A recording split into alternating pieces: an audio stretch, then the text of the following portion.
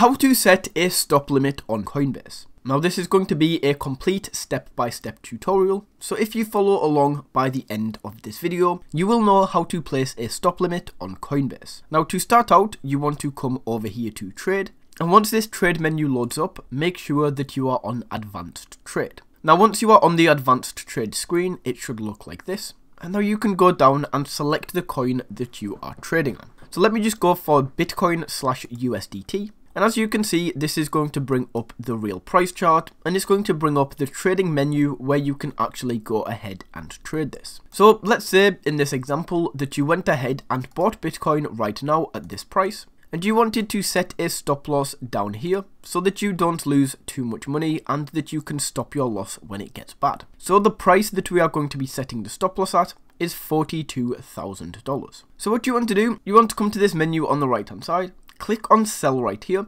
and then click on stop limit.